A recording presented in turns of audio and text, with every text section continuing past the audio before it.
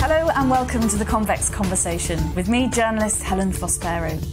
This week's guest invented the award-winning Brompton Bicycle, the distinctive small-wheeled folding variety which is so popular in cities.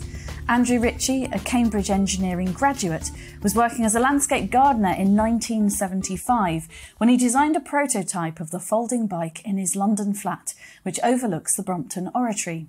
Fast forward 45 years and Brompton Bicycle is a multi-million-pound company, exports all over the world, has won many awards, including the Prince Philip Designers Prize and 2 Queen's Awards for export, and it's the UK's largest bike manufacturer. And I'm here at the very flat where Andrew came up with the prototype in his bedroom workshop and indeed the name. Andrew, it really is a pleasure to meet you. We sit here in the very place where it all happened, actually in our little woolly hats because it's a bit nippy today, isn't it? Well, it's a nippy flat. It's not so much the day outside, but that's the way the order of the flat I live in has no heating particularly, so we had to keep warm somehow. It's a wonderful space and it's amazing to think that this is where it all happened. I think you've been quoted as saying you wanted to create a magic carpet you can put in your pocket. Tell us all about the bike and how it all happened. Well, that was the original idea. I used a push bike to get around town simply because it was the quickest way. I did have motorbikes as well. They were fun. But 2 wheels were far the most predictable way to make an appointment, and there was much more time in one's life because you could get around knowing exactly how much time you need to allow for a journey. In congested London, bikes are very handy. One you could put in your pocket was sort of something I chatted about rather idly and thought of an inflatable one and this and that. And as you say, I was doing some landscape gardening at the time, which my heart was only half in. Mechanical engineering was still quite a pull. And one of the things that happened was my father, who was working in the financial services world then, met an Australian guy called Bill Ingram, who was trying to raise money for a new project around a guy called Harry Bickerton. He had come up with a push bike that folded quite small. It was the first attempt to make a truly portable one. There were lots of fold in half ones. They were very much the neglected Cinderella end of the market, and they sort of were in garage forecourts, $35.99, and nobody cared a toss about them. Harry Bickerton had done something and really put his mind to making a bike that you could carry around with you. And Bill Ingram, the Australian, turned up in this flat because my father said, "You must meet my son, he's always interested in things like that." And poor old Bill, rather wasting his time, came here. And I saw in the flesh somebody had actually done something about it. This is in the room, just in the hall. I remember it just when he came in, he was demonstrating it to me. And I rode it around. It was a very flimsy affair. It was quite complicated to fold. It was incredibly light, so with the lightness comes all the flimsiness. And Bickerton's got into production eventually. It had quite a checkered career. And Brompton languished on the runway for a very long time. But that's what started it all off. And that evening, having nothing better to do, Bill had gone home. And I thought, well, there must be a better way to make a bike fold up small. And there are lots of formulae for making bikes fold up now, and there are various different models and approaches have appeared over the years. But I simply came up with nothing very clever, but the notion that everything should come to the middle, which is what the Brompton does. The front wheel comes in, the back wheel comes in, handlebars come down, and the seat comes down. And so that was what started it. 2 wheels folding under. The front one now comes around the side. And I sort of got rather hooked on it, I'm afraid. One does. I'm a very sort of obsessive chap. So how did you get started? I had no money. My landscape business, as I say, my business, it was in partnership with a friend. It wasn't really going very far. And as I say, my heart was not really in it. So how do we get this thing started? And a mate of mine, who actually has just been in touch with me very recently, from Cambridge days, said, "Come on, lads, let's have a whip round. I'm sure we can get 100 quid from a dozen people to help Andrew get his prototype off the ground." Which 100 quid was quite a lot in those days. I mean, I've got 1,000 now, or thereabouts. So he succeeded in doing that. So I set to and made some prototypes in my bedroom. My flatmates in those days didn't enjoy all the sort of filings and stuff that started creeping onto the carpet outside and got onto their feet and into the bathroom. So the place was a bit of a mess as a result of my enterprise. I couldn't do it all here. I couldn't do the brazing and the welding to actually make the frames. So I got people, prepared all the tubes here and made them the right shape so they fitted together, got somebody else to braze them up. And that sort of led to prototype number 1. I had very little idea where we wanted to go. The original thing was to find a licensee, get some prototypes made and persuade somebody to pay us a handsome royalty, move on to the next thing. So anyway, prototype number 1 came and went. It went into a skip, sadly, but everything else has survived. It was really wobbly. I did ride it a short distance. And then prototype number 2 appeared, and I can remember falling over on a steep hill in Berkshire where my parents lived, because something let go on it, and I really hurt my corners very hard. I hit the deck jolly hard. And that sort of thing really teaches you a lesson. You do not make a product that's unsafe. It just hurts too much, and it costs lives and people's ways of life if they hurt themselves badly. So it dawned on me this has got to be safe as well. Anyway, prototype number 1, then number 2, a few photographs around that, a little bit of an effort to try and promote it. And I thought, well, with would-be licensees, nothing came of it. 2 prototypes, number 3 came. From each one, they were a little bit better. And I used those. By then, several rounds of these £100 whip rounds had taken place, and my more friends were running out of patience. That with 2 prototypes, number 3, I really sort of set to and went round all the players. And there were quite a few players in the country then making bikes. I mean, Raleigh, which your listeners may not necessarily have heard of, but it was a tight... I had a little rally bike. That was my first bike. Well, me too. Raleigh, what was it called? Palm Beach. I got nicked at Cambridge, sadly, but it was my... my bike of those days. So Raleigh was a titan of the industry. I mean, it really had tentacles everywhere. It had factories in China, steel plants in Nigeria. It was a big outfit, but it got rather complacent, I'm afraid, and went the way of all of them in the end when the Taiwanese industry took over. But at the time, they were still quite a big player. And I got very excited because they said, Mr. Ritchie, this is terrific. We really like it. But of course, it wasn't that far developed. And in the end, they said, we don't know what the market size is for this new product. And I think a little bit went on with them, just as it does with us, not invented here. They've got their own design team, and so they've got their own projects. And I do understand that mentality completely. I'm probably very bad at it myself too. But if it's not your project, if it's not your team, it's something that doesn't have so much attraction. Anyway, so it came to naught.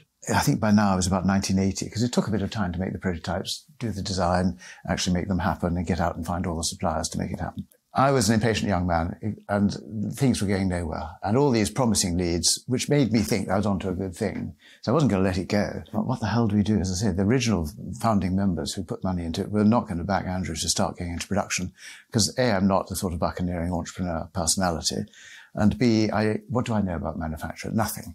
But there was a volte-face on that, because there was no alternative. So one of the board members said, well, let's do a whip round, see if we can get some people to buy them in advance. The same as whatever happens now, what's it called, when people put a product on the market? Like crowdfunding? Well, that sort of thing. Anyway, it was an early crowdfunding. Early crowdfunding. So the deal was, for 250 quid, which was quite a lot of money for a bike, you lent the money to the company, you got a bike in exchange, which was yours to use for as long as you wanted. And if the business prospered, you got your £250 back. So 30 people bought into this. They all came and collected them from here. I remember carrying 30 bikes up the stairs. Even though I was young, I got jolly tired doing that. And they all pedalled off and were happy. And I made enough bits for another 20, which were sold commercially, if you like. So those went to real people who had seen the first 30. So we were off, but I had no money, so I needed to raise some money. And there were quite a few sort of government-funded supports going on to get the production underway. And I started batch producing in lots of 100 in a very inefficient way. All the bits of plastic were machined from solid. I had no money for tooling. In a space down in Kew where I've been talking about Steve Groden and his partner, I had been working with part-time with some design work with them. And that was where I parked myself and set up a table with a brazier called Patrick, a Scotsman. I sat listening to repeats on Radio 4. You suddenly realise, if that's the any diet of entertainment you've got, that there are a lot of things to come back again. Putting bikes together and organising suppliers and trying to get people to buy them. And we got some nice publicity, and the FT, well, the man became a friend. He had bought one and thought this was the greatest thing, and he put a how to spend it column, a whole page devoted to my little bike and the FT. So with all that publicity, I didn't have to lift a finger in marketing. You know, people sort of caught on to it. It caught people's imagination because it was a bike that did its folding bit in quite a cunning way, and people would glance at it and think, wow, that's clever. I remember someone in Victoria Station saying, well, that's clever, it must be Japanese. I wasn't going to put him right, but anyway, let him carry on thinking that. So the Japanese were the people who were known for clever gadgets in those days. So we were on the road, but after 4 batches and 400 bikes, I rang up. I'd bought some bits at the 4th batch, I'd bought some bits for another batch of 4, and my supplier of hinges in France, who happened to be a French firm who made hinges for the bike trade or for bikes, said, Andrew, I'm sorry, we've been giving you bin ends up until now, and we've thrown the tooling away, and we've got no more hinges for you. So I was stuck with 100 bits, which I'd spent all this money on, and no hinges. So there was nothing for it but to machine the things from solid, which I had access to a workshop, and just grind away for 2 months making hinges, solidly machining, in order to make these last 100 bikes. But at that stage I said, enough is enough, I've got to go and try and raise some money now. Were you actually doing that, Andrew, yourself? Well, I could have got somebody else to, I just didn't have the money to go out and spend on whatever it costs per hour, £40 an hour nowadays, for somebody to sit at a machine, because it was untooled. If it were tooled, it would be a different game. And so I didn't have the money for tooling. As I say, it was all done knife and fork style. So that was put the end to that little enterprise. And in many ways, it was a good thing. I shall fess up to this, because after a few years of use, they started to break. And I hadn't realized that there was a weak spot in the design. And I must have done I sold 400 of them. I must have done about 200 repairs. People were very grateful that I did, because they were using the bikes. They were heavy lumps, I may say, because the aluminium hadn't really got a toehold in the bike market in those days. So they were not as portable as I'd like them to have been. But I still mended them, and people still used them. But that meant that when finally we did get the show on the road properly, some years later, those errors weren't repeated. If I'd had bikes in serious numbers all breaking, rather than just those few hundred, it would have been a real difficulty, especially as they were being exported and pushed around the globe from a fairly early stage. That was a blessing in disguise, in a way. Oh, well, all these things that went wrong were clouds with silver linings. I can tell you the masses of stuff went wrong along the way. I mean, trying to raise money, for instance, for the next stage, which was me having done that lot, thinking, well, now I've got that under my belt, people will rally around to support me. And you've built and you've made and sold 400 bikes without any effort.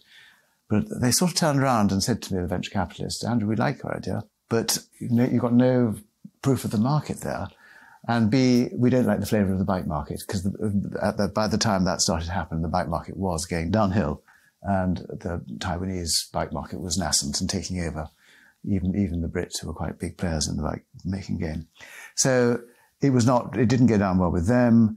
I had a long time with ICFC, and they were quite keen. They had a partner on the Channel Islands who loved the idea. But that went on for about a year, and I was wasting time, in a way, waiting for it to happen. It looked like the golden opportunity. So I wasn't wooing any other options at the time. It seemed to be just the right. I liked the partners in Jersey. ICFC seemed to be a nice bunch of people. But eventually that came to an end. In the meantime, I was, of course, using what skills I had to keep body and soul together. I had to eat. Living in this flat, I was very fortunate, because it was virtually for free, because it was very low rent. So I could get away without having to pay out a lot for that. But I still had to feed myself. So I went and got jobs, landscaping, going back to my old things, digging up people's gardens, being a messenger around town. I had an old Morris Minor van left over from the days of the landscape gardening, which I drove around London being a messenger in. Very swiftly, I may say. I had a proper bike in the back, a full-size bike. So when all the other messengers were stuck in Soho traffic, I was whizzing round on my bike from the back of the van, getting twice as much business done as all the rest of them. So it was quite a satisfactory arrangement. And that's a little by the by. Fleet Street Flyers, the firm was called. They paid jolly well, I may say. You worked jolly hard as a messenger. And that was one of a number of different things I did to keep body and soul together. But eventually, one of the guys who had come along to the premises in Kew and had got wind of my bike through a friend of mine who was boating in the Channel, and she saw another guy with a folded bike on the deck of his boat, and she said to him, "Oh, you ought to get one of my mate's bikes." And this guy to whom she was talking was one Julian Verica, who you won't have heard of particularly. And he came and duly did his bit, because he was a gadget-conscious chap, and bought a bike and loved it. Came back a week later and bought 2 more. And so it went. He must have bought 15 bikes out of the first 500, 400. And we had become quite matey. And Julian was an extraordinary character. He had a very good mind. He had a resoluteness of purpose. He had started his own business in manufacturing, so he understood exactly what the problems were. I said to him, well, I'm rather stuck. I rang him up after we'd been languishing after this first 400. I was trying to raise money, as I said. Nothing came of it. And slightly in desperation, I rang 2 or 3 friends of mine who I knew had been quite entrepreneurial, and he was one of them. He said, well, Andrew, I think we can get some money around this. I'm sure your dad will put something in, your family can put 5,000 in. I've got some mates, I'll put 15,000 in. I'm sure we can get to the money. So I'd done a business plan calling for 120,000, really pared down to nothing. And it was really small money for trying to get the thing off the show on the road. And that was sort of what it was. So Julian managed to find 40,000 and to guarantee an overdraft of 40,000. So we had 80. So I rang up the people who I'd lined up to make the frames on day 2, having got this money. They said, Andrew, I'm sorry, things have changed since we were talking to you a few months ago. I've got rid of all the staff who would be able to make the frames for you, because this was they'd been supplying the automotive market, which in the Midlands, in the Black Country, which was in decline as well. So all their business was going. A firm that's still around called Hayden Brothers, they were still making bits for bikes, But we still indeed bought lots of bits from them to go into our frames. But were they going to make the frames for me? No. Which was, again, a blessing in disguise. I thought, absolutely sod this. I've got to sit down and work and make all the jigs myself, which I duly did. And it took a year. So it delayed things. But the upshot of that was there was one person who really cared like hell about what he was producing, whereas a subcontractor, for whom it would have been a tenth or less of his turnover, they wouldn't have given it half the attention and TLC that I gave it when I was in business. And so hard work though it was, and twice the effort, and you have to get the staff, and you have to deal with all the things that go wrong, and also learn where the good suppliers are. And that was a long old learning process. I was a tiny customer, and, for them, a batch of 100 of this or 200 of that was just neither here nor there, and they would sort of toss it off and have some trainee do it. And so much stuff came through the door that was wrong. So we had to deal with all of that. When something was right, time for opening a bottle of champagne. Not that I could afford it in those days, but it was such a rare event. So bit by bit, we got through all that, made the first bike, and Julian had been very insistent, much more than me, on making sure we had a market presence. So we had been to a couple of exhibitions with converted versions of my original 400 bikes, made to look a little bit more like what they would be after the improvements that I had brought in as a result of knowing the problems with the early bikes, and also an altogether different look to the bike. So I sat down and made those. Julian had been insisting, as I say, on making us go to exhibitions. And as a result, on 2 occasions, we were there. And if you're there twice, the trade starts to notice you. If you're there once, they'll think, well, there's some people who came and went.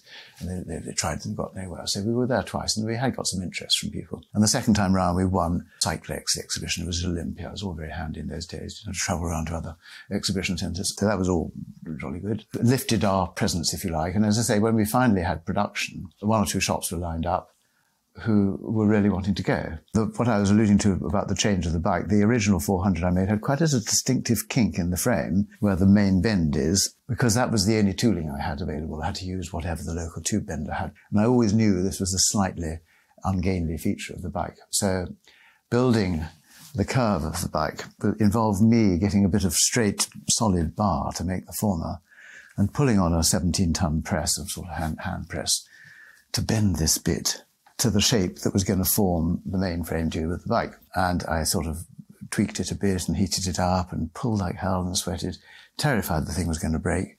But eventually I got a shape that was near enough the thing, but it's never been exactly to drawing. It's just about right and does, and we're still using the same bit of metal today. So it's sort of, well, it's extraordinary that it lived that long.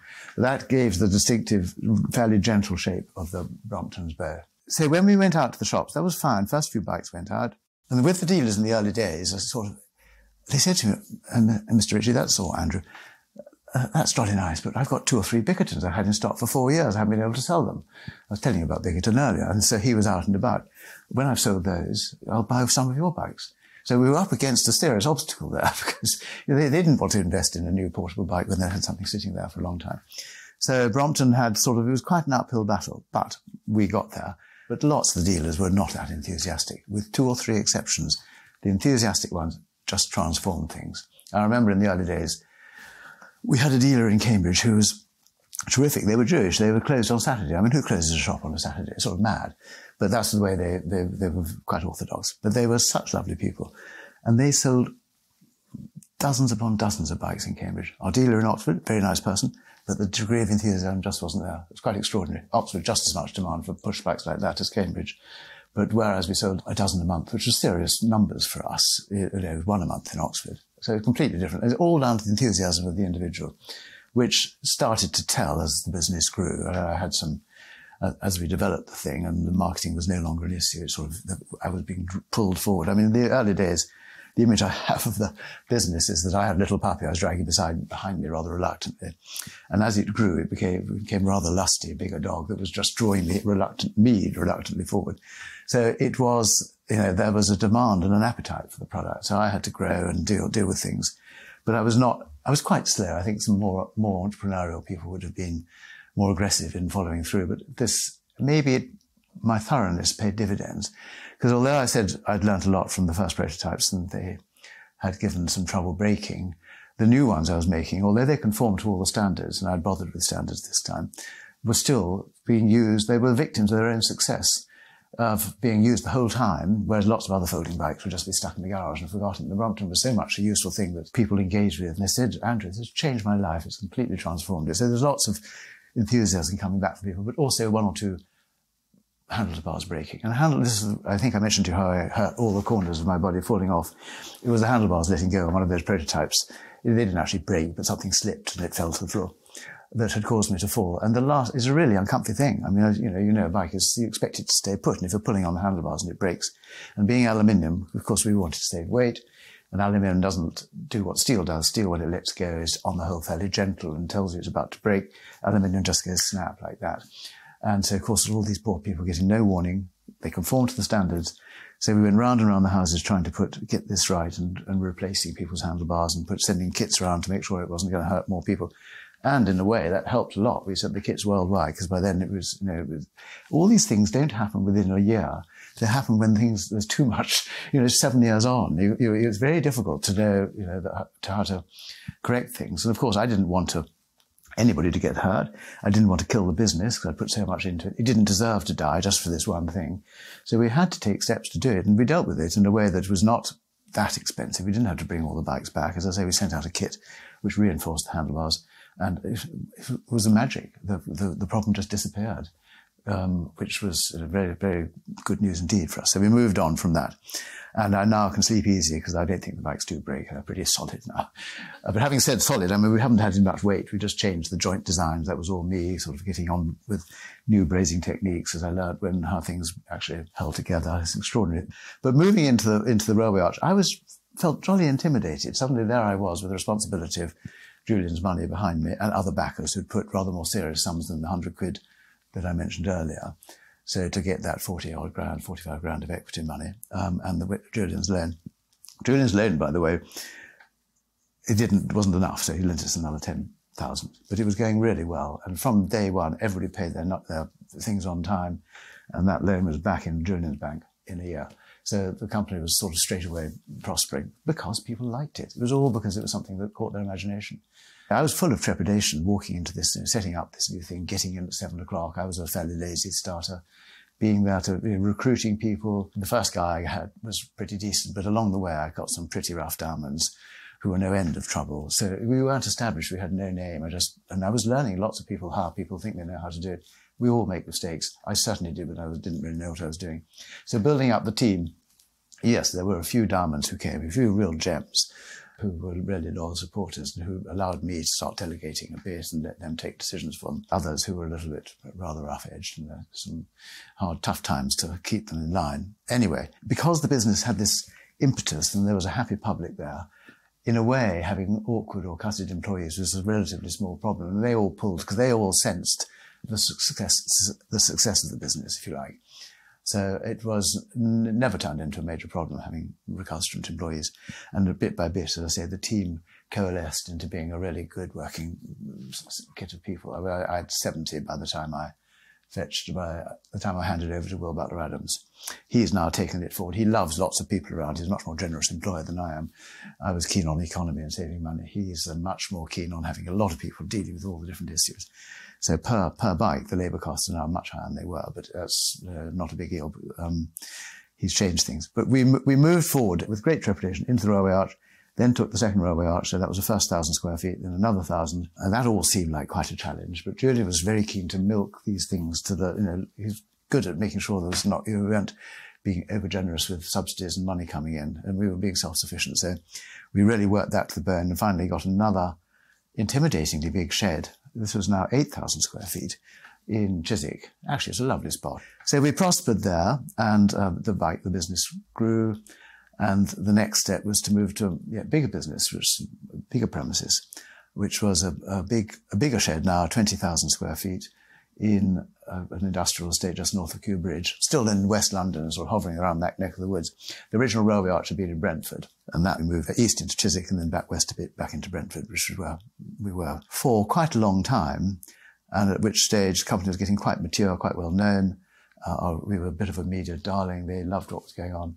I, again, rather unlike Will, I was very careful with the media because the last thing I wanted was promotion. Overextended our capacity to produce. You don't want unfilled demand. It just means other people come and park their tanks on your lawn. So I was quite careful about having a measured thing, and journalists ring up and say, can we do something about it? And in the friendliest possible way say, well, would it be all right if we left it for a year? Because I really can't handle the demand. And it was perfectly all right. A lot of them forgot about it and didn't come back, but there was always more interest because what Brompton was doing caught people's imagination, and it was changing lots of people's lives, and it was great. How does it feel, Andrew, when you're out and about on a daily basis and you see your beautiful Brompton bike being used by everybody, and presumably people walk past you and a lot of people won't realise that you're the inventor? Does it fill you with pride when you think back to those early days in your bedroom here, when you were coming up with your prototypes, to see how much pleasure and enjoyment people get from your bikes all over the world now? Well, the simple answer is yes. But I could say more than that. It gives me a lot of pleasure. And some of the things that have the letters of gratefulness and how I've met my wife through it and it's changed my life and I managed to get a job and I was very shy and I've come up, all sorts of curious things have fallen into my in tray as letters to the extent that I've become a little bit blasé, but I'm still touched by them. And the Japanese go overboard on this, and they've 2 or 3 books dedicated to Brompton have been produced. And one particular photographic record, which is sort of, I know you can make books very cheaply these days, and it's all computerized, but it was still very touching to have this little essay of things that's how the Brompton was used in all sorts of different ways by this particular individual in Japan, with a lovely note penned in the front and all sorts of things. So the touching gestures like that have come along the way. It's such a handy way to get, as I say, get around quickly. You know you're going to be there. It's got this huge convenience. You can just take it with you and without thinking. And that is such a plus. When you're riding it though, Andrew, are you still a Brompton inventor in that you're riding it thinking, oh, I must get this tweaked, or I must get that tweaked, or oh, here's a new idea? Or do you ride it in the same way as I might ride it? Well, I've stopped getting the new ideas. I did have some ideas for making it a bit smaller. Everything that informed me is, does it work? Does it work? Not what it looks like, not whether it's pretty, not whether it's tactile to touch. It's, will it deliver? And when the rain is beating down, is it still going to carry on working? You don't want things letting you down when you really need them. But coming back to your point, are there improvements? Well, yes, there are, and it's too heavy, But that's a jolly difficult one. Everybody says, well, why don't you make it lighter? Well, we are responsible for 40% of the weight, which is the frame. The other 60 is the tires, the chain, the saddle, the brakes, the cables, everything that you just need to make the thing work. Okay, you can make the brakes skimpy and smaller and get a few grams out like that, but then they bust when somebody hits it, or you get a heavy chap go on it and the tires break. You can get thinner inner tubes which are lighter, but they lose air more quickly. There's a stop to what you can do. And Will, to his credit, is bringing out or trying to get a super light bike going, which is terrific. I'm very much in favour. Moving into, we use a little bit of titanium. My bike's got titanium on it. He's got an all titanium version, or at least a lot of ways of getting more weight out of the frame. And 1 or 2 ways of using quite expensive parts on the bike. So it's going to be a costly affair, but it'll be quite a lot nicer to use. So I'll be well up on the waiting list to hope for one of those. As you enter your flat here in Knightsbridge, the first thing that strikes you when you walk into what is now your kitchen, which I gather was your bedroom, is the beautiful Brompton Oratory. You look out over the Roman Catholic Church, which Brompton, the bikes, took its name from. How did that, how did the name come to you? Was it really obvious because you looked over the oratory, or did you think long and hard about what to call it? I did think fairly long and hard, and I had some sort of rather crappy names like Picnic or whatever up my sleeve as a possibility, because it suggested levity and gaiety and fun. And Brompton had this awful gravitas about it, but it also had a draw, and it started to be called Brompton, and that was it. I mean, the decision wasn't one I weighed up for a long time, and I felt a little bit, as I say, this gravitas was all wrong. There's a sort of weight about Brompton which doesn't chime with what the bike is meant to be liberating, if you like, which is exactly what I've tried to paint it as. And Brompton has a certain somberness about it, but it doesn't matter. Now it's associated with the bike. It's sort of got a bit more of a lift in it. It seems to have stood the test of time, and it doesn't mean the wrong thing in Japanese, doesn't mean the wrong thing in Chinese. I wasn't thinking of those things then. No, I'm sure when you were in your bedroom making the prototypes, you probably weren't thinking of the scale that it is now. And what did it feel like, Andrew, when you first got on those early prototypes? I mean, apart from the fact, obviously, safety was of a concern, was there a sense of pride that you were actually got on the prototype that you'd created and that you'd made? Or was your mind too busy thinking about how it all worked and making it safe? Did you take that moment out to think, wow, this is quite cool? I remember getting the first prototype out and thinking, God, this is a bit of a wobbly thing. When I went to a drinks party at Barons Court, which is 3 miles away roughly, and made it there and back, But the ride was ghastly. But of course, you've made it, you put your love into it. I've never done anything like that before. It was the first thing I'd made that you could actually call a bicycle. And I can't remember my emotions particularly on it, but there are some photographs of me somewhere around, just outside here, fiddling around on this bike. But it didn't last long because it was so obviously not going to work as a commercial, it wasn't a viable commercial proposition. So a rethink, getting rid of some of the complexity, was on the cards straight away. So yes, to answer one part of your question, I was thinking already of, this is wrong, that's wrong. But without having done it, I guess I wouldn't have been able to learn what the next step was. And all the other prototypes that I mentioned, I threw the first one in a skip. And thank God I did, because it was the most ghastly thing. I didn't really know what I was doing. And I used Brompton cables, which are thin bits of wire that control brakes, to sort of, as you pull the seat up, all these Brompton cables started acting and pulling other bits of frame into position. I thought this was a whizzy idea, because you could just pull one thing and out came the bike. Of course, they all break. I didn't know what I was doing. I hadn't done the loads properly, and little bits of glued up pulleys all broke and fell apart. So it was, as I say, I'm jolly glad it's in a skip that nobody's seen this appalling attempt at being an engineer. It sort of brings back memories, not that I have any engineering background, but it brings back memories for me as a child with the neighbours' children of making go-karts. And we used to have great fun. We'd make the go-kart and then we'd ride them very fast down our street. And I just wondered, that sense of engineering and creating things and making things, was that always there? I had, yes. I mean, I've never used go-karts, although I'm quite amused to how you did it. But the pleasure of being on, I mean, I did fiddle around with, I had my electric train set, I had Meccano, loved that. I had invented one or two things which didn't work, but I made the prototypes for them. And then I finally got to making a proper thing, which was the first thing I made, which you could actually ride on. And we all love wheels. Engineers are suckers for wheels. And there I was using it. So, of course, there was a huge pleasure in doing it. And then the next ones were even better and more pleasure from that. And there's a sort of pleasure now when I use my Brompton without thinking. It was what I created. Has money and success changed your life at all, Andrew? I mean, you've talked about some very lean times in the early days when you were sort of saving up for parts and trying to raise money. Has that made much of a difference to your life? It has. I mean, it's insofar as I could afford to buy a house and do one or two other things that are not so easy for others. And one of the things that is nice is that you can leave things to the last minute. If you miss your plane, it's not the end of the world if you have to dig deep into your pocket for a £500 ticket. That sort of luxury means you don't have to worry. You've got more time. You have more time anyway with the Brompton. But there are things like that where your life is affected. The number of times I've never missed a plane, for what it's worth, I can cut it finer without worrying too much. So that being a bit better off is in that way is much more comfy. But in the early days, when Brompton started to be a success, I was not interested in the money. I bought a piano, which I could murder various innocent sonatas on, which I still do, but I play very badly. And that was the only luxury I got. Things I now am quite well off. I'm very lucky in that respect. And trying to deploy it apart from charitable donations, in a useful way to create employment, which, with some ideas I got out of my head, which I'm not going to vouchsafe to you, might come to pass. It may just be Andrew Ritchie playing around doing something he rather enjoys doing, which is dealing with a problem. But what I am working on, I think, is back to two wheels, but this is quite different from Brompton. No, in fact, nothing to do with Brompton. It won't work on a Brompton, but it might have a market. And if that produces young people in employment and a successful product the same way as Brompton has done, or older people, whatever, that would be a jolly nice way to sort of hand something back. But it's been, I sound rather sort of saintly in that respect, but I just not interested in acquiring things. When one's young, one wants things. I never really had any of that. So I got through that phase without having the wherewithal to get things. And now I've got to be older. If a bed breaks, I have to get a new bed, well, I can buy it. It's not the end of the world. It's no big deal. But I don't go out and furnish myself with all sorts of fancy cars and things. In fact, I had a very modest car, it's all I need. The top comes off, I was open to the air, and the Brompton goes in the back. And that's, what else do you want from a car? And do you ride a sort of latest Brompton, or do you have, is yours an old favourite? Well, it's an old faithful. I mean, but it's just the same it's the same weight. And I have to, I've changed the chain, I've changed the brake cables, and all the things that wear out in the obvious ways. But it's still the same frame and the same animal as originally was. And nothing's broken. Are there electric ones now? There are indeed. This is Will's pet project. And I have to say, it's jolly nice to ride, as far as I'm concerned. And this is really the Achilles heel of the whole project. But lots of people are buying them. There's a lot of interest.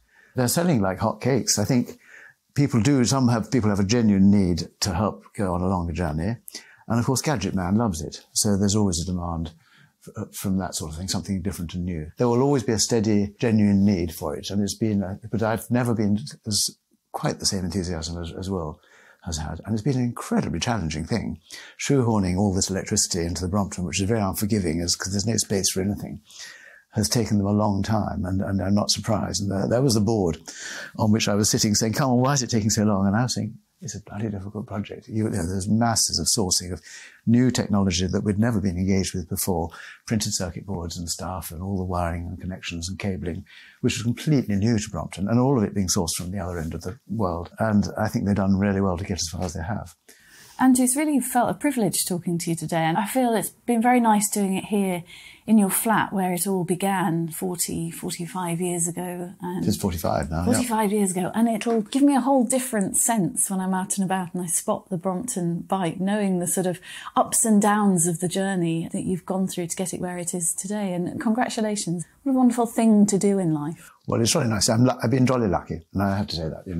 If the public appetite hadn't been there in the early days, you wouldn't have got anywhere. So I've drawn the long straw, if you like, in many ways. It's been a very good life. I'm very glad you have. You've been listening to Andrew Ritchie MBE, who designed the Brompton Bicycle in the 70s and named it after the Brompton Oratory, which we've been looking out at Andrew's flat. Thank you very much for your company today. Don't forget to tell your friends and family about the Convex Conversation. We're on Spotify, Apple and Google Podcasts and on YouTube, or you can download all of our episodes at convex.podbean.com. So bye for now.